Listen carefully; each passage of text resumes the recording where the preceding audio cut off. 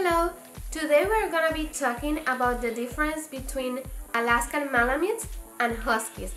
This is a question I get asked pretty much every day when we go to restaurants in the drive-thru, when we get delivery, when we go to the mall, even in Instagram. People say, "Oh my god, I love your husky!" And I'm like, "Oh, he's not a husky." And they look at me like, "This is a crazy woman?" or something like that. And when I told them it's a Malamute, they told me, "Oh, it's a husky mixed with a German Shepherd?" And I'm like, "No, it's an Alaskan Malamute." And a lot of people don't know what an Alaskan Malamute is, so I want to make a video explaining the difference between the two breeds and to educate people, because I used to get really angry and really mad when people called my dog that he was a mutt and that he was a mix between Shepherd and Huskies and a mix between this and that. Now I get more chill and I educate them and let them know there's more northern breeds. It's not just Huskies or it's not just Shepherds. So one of the main difference is the Siberian Husky, like the name say. They are from Siberia, from Russia, from a tribe of native Russians. They're from a tribe in Russia called the Husky. I'm not sure if I'm pronouncing that correctly. If not, I'm sorry, Russians out there. I think it's Husky. I will put the name right here so you could see how it's spelled. And the Alaskan Malamute, they are native from Alaska. They are American dogs. They are also from a tribe in Alaska, from the Inuit people. And the tribe name are the Malamutes. I believe that's how you pronounce the name. I will also put the name here so you can see how it's spelled. Is a tribe, the nomadic people in Alaska. They used to have these dogs over 4,000 years ago to help them to carry stuff very heavy in really nasty weather. So these dogs have a lot of endurance and they are very strong, intelligent, powerful. They have a really long prey drive.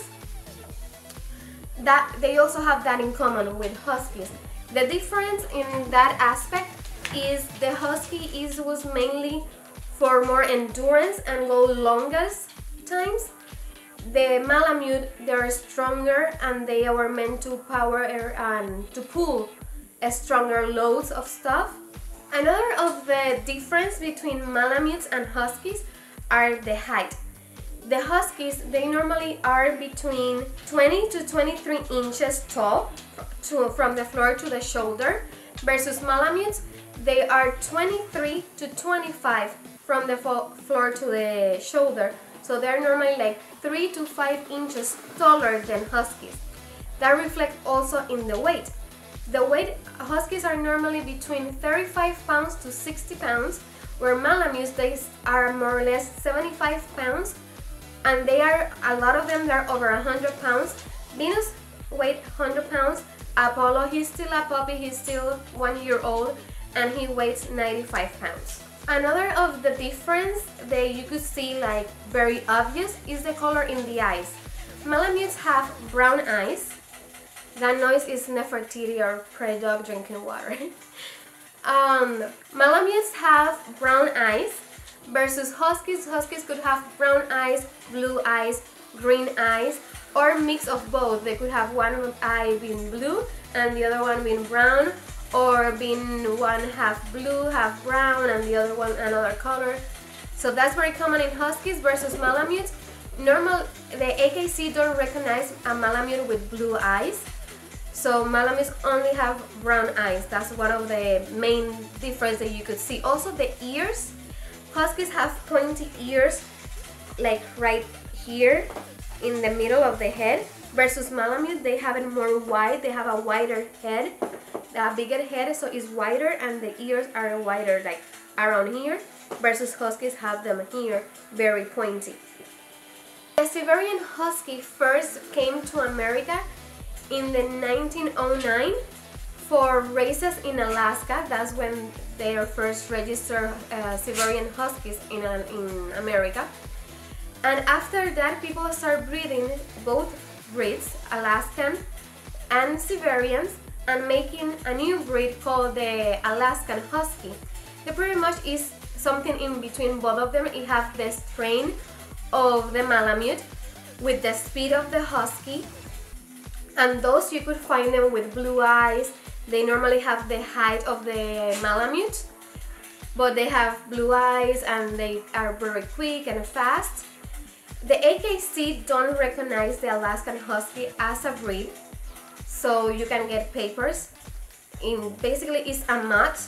I don't like to use that word too much, but they are basically a mutt between Huskies and Malamutes, and they are used really well for sledding right now because they have like the best of both dogs. They have the strength of one, the speed of the other one. Both breeds are very stubborn, so that's one of the downsides of both breeds. They're really hard to train. If you're thinking in getting Husky or Malamute or Alaskan Husky, think about it.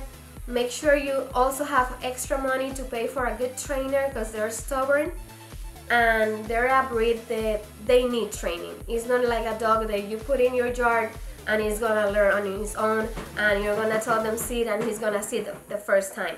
It takes time. They're very smart. They will learn all the tricks. Venus, she learned pretty fast. So is Apollo, but they're very stubborn, so we have to reinforce their trainer pretty much every other day. We train them, make sure they have fresh in their mind what they have to do, because they are a stubborn breed, both of them. Huskies, Malamutes, and Alaskan Huskies are also stubborn. The Siberian Husky is friendlier with other dogs, and Malamutes are friendlier with humans more than with other dogs. And Alaskan Malamute could be sometimes aggressive towards their same gender. When we have Venus first for 2.5 years, when we were thinking in getting another one, and our trainer told us get a boy, because female could be very aggressive towards another female, because they are pack animals and they want to put their hierarchy, and it could be something that you have to think about it when you're bringing a new puppy home. So the main common themes between Alaskan Malamutes and Huskies are they're very intelligent, they're very stubborn, they have a high prey drive, so if they see like a little bunny or a squirrel, they more than likely will run after them, so you have to have them on a leash. And if you're gonna have them out of leash, you have to train them really good and being consistent with their training. It's not like, oh, I trained them when they were a puppy, they're trained. Because they need reinforcement, they need motivation, they need you being there for them and help them to get better with their training as they grow old. It's not a breed that you train once and that's it. It's like a magic spell and they will be trained forever. They also have, both of them have double coat that it will help them with the cold and the heat.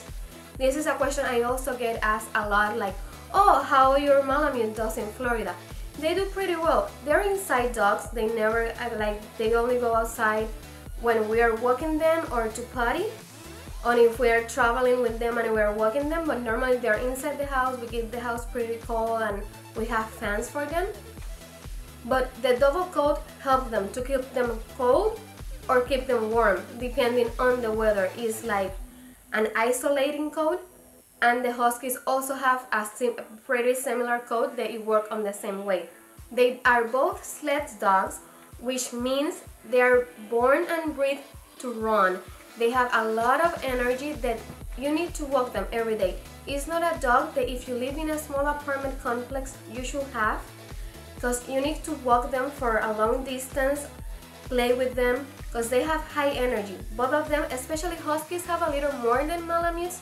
Malamutes are a little more calm, but they are both high energy dogs.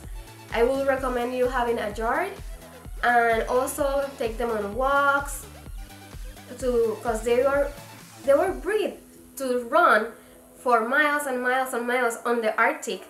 So they are very energetic dogs. They are born to run and to walk a long distance. So those are things that you should have in mind before buying a puppy, because it's a breed that it could easily end up in the Humane Society or in shelter for dogs and either put down, because people see them, oh, they look so beautiful in Game of Thrones, they look so beautiful, that's the dog I always have wanted. But they don't know they're very stubborn, they're difficult to train. Not impossible, because Venus and Apollo are really well trained, both of them, but it took us time, money, and dedication for them.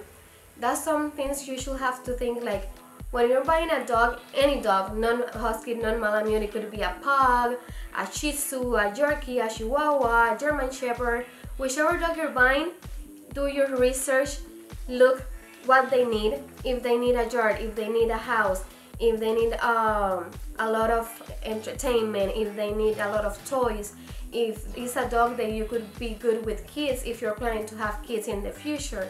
We don't have kids, but Malamute are pretty good with kids if in the future we decide to have kids.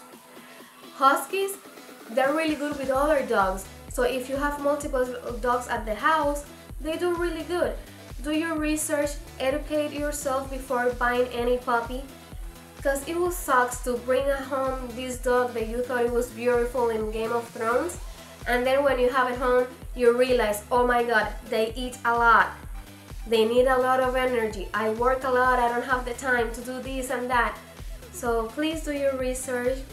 Thank you for watching, and I will be inserting some videos of difference between Venus and playing with other huskies. So I hope you enjoy that. Bye!